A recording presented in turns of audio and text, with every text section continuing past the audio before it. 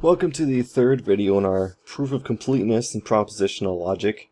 Today we're going to prove the maximal consistency lemma, which states that if gamma is a set of sentences in PL that is consistent, then gamma is a subset of at least one set of sentences that is maximally consistent. So to do this, we first need to prove two things. And if you remember, a maximally consistent set is a set that contains everything that is not a contradiction. So, theorem 1.6. If a set gamma of sentences in PL is inconsistent, then some finite subset of gamma is also inconsistent. So what we're going to do is we're going to say, okay, we're going to assume, we're going to call this gamma prime is inconsistent. And also we're going to say that gamma is a subset of gamma prime. So we have gamma prime as our big box, as our big circle, and we're going to have some smaller set in here, gamma. And what this says, if there's a contradiction somewhere in this space, then gamma is also going to have something contradictory in it. We don't exactly know where gamma is, but we know there's going to be some subset that is inconsistent. So how do we prove this?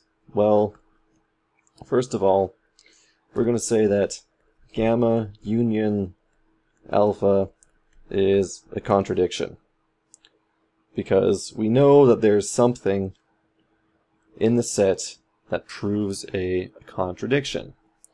So what do we do from here? Well, here is a little cool trick. What we're going to do is we're going to, well, remember why we brought up enumeration. We're going to order all of our theorems and atoms, and we're going to order them in a list. So we're going to have alpha 1 all the way up to alpha n, which is the end of the list. And we're going to find the first inconsistent atom, or the first atom that makes the set inconsistent. So what we're going to say is that the finite subset, so we'll define gamma, our finite subset, as the set of the first one all the way up to that inconsistent atom. So this is going to be inconsistent, because we found the first inconsistent atom, and then we just merged it and kept it as part of some finite subset. So this set right here is our gamma in there, and this alpha is the one making it inconsistent. So this is our inconsistent. Now, here's the question. Can we remove it? And, well, the answer is sure. We do is we just take gamma, and then we subtract alpha I, and then it's going to be consistent. So you can remove it, but that's not the point of this proof. The point is to prove that some finite subset of gamma prime is going to be inconsistent, and this is what we have proven with our little notion of our gamma here, which I have written in yellow. So here is our result as a proof. So we now know that if we have a big set gamma and it's inconsistent, then there's going to be a smaller set that's also inconsistent. We're going to need this later. Now we're going to prove that if gamma is inconsistent, then every superset is also inconsistent. So in this one, we went from a big set to a small set, and in this one here, we're going to go from a small set to a big set. So this one's a little bit more obvious. So let's say if gamma proves an inconsistency, then gamma is also, with some atom, going to prove the inconsistency as well. So if we know that our gamma prime is a superset of gamma, then gamma prime is going to have alpha in it. So gamma prime is going to be able to prove alpha I. Therefore, gamma prime with alpha I is going to be inconsistent as well. And sometimes it seems like these proofs are a little too simple, just sometimes, but this is actually exactly what it is. It's pretty straightforward. We say, well, alpha's inconsistent, gamma's inconsistent, gamma proves alpha I, and this is the thing that makes it inconsistent. Well, gamma is part of this bigger thing, gamma prime, therefore gamma prime is also going to prove alpha I, therefore gamma prime is going to be inconsistent. And this is the proof. This whole thing right here is the proof. This is probably one of the easiest ones to prove, because I think it's fairly intuitive. So now we know that we can go from small to big and big to small. It's fairly intuitive. So now we can finally prove that if a set of sentences in PL is consistent, then there's some subset that is maximally consistent. So here's what we're going to do with this one.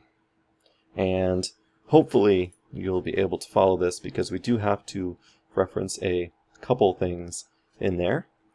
So what we need to do is we need to suppose that our maximally consistent set is not consistent. So here's the thing. We know that it's maximal. So this is good. So we're going to assume it's not consistent, and then we're going to prove a contradiction, and then show that because we have a contradiction, it is consistent. So, do you remember how we made this set? So recall how we made it.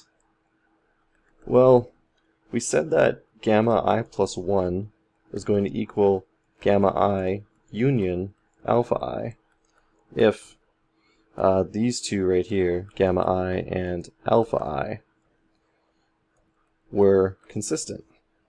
And if not, then our gamma I is going to be just gamma I plus 1. So this is the other condition. So if gamma plus our extended gamma is inconsistent, then we know that there's going to be some subset of gamma prime, or a subset gamma prime of gamma plus, which is going to be also inconsistent.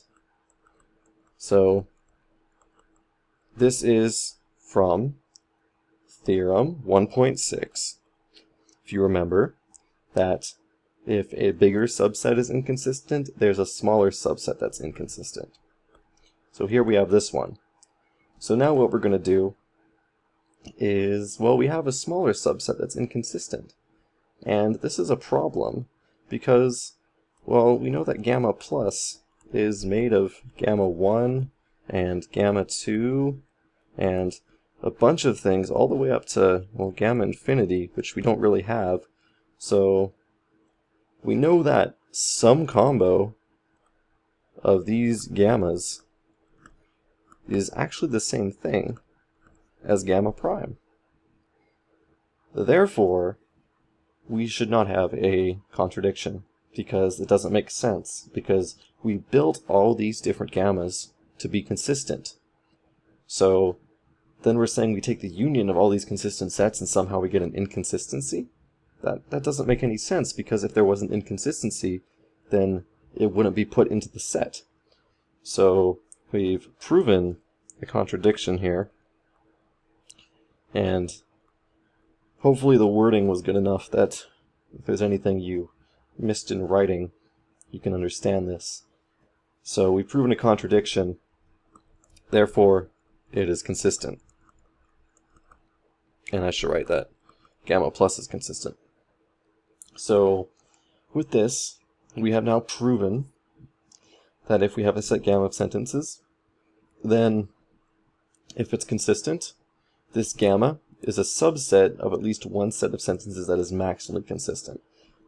And I should point out that this theorem here wasn't exactly a direct proof, but we can just say that gamma extends to gamma plus because we've proven that we can extend it.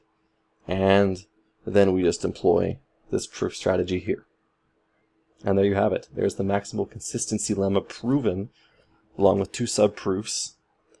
We're going to introduce another proof next time, which will be video 4 of 5, and it's going to be good. We're going to talk about the consistency lemma. We're not going to prove it, but we're going to prove two subproofs that will help prove it in the 5th video, which will then lead directly to the end of completeness. So hopefully you're following along. If not, just keep plugging away at it. Find some textbooks online. They're all pretty much going to be the same. If you have any serious questions, just post them in the comments below. I will probably respond to it because I don't have a huge backlog and nobody leaves questions anyway. So yeah, I'll answer it. It'll be good. It'll be fun times. I'll see you in video 4 of 5 for completeness.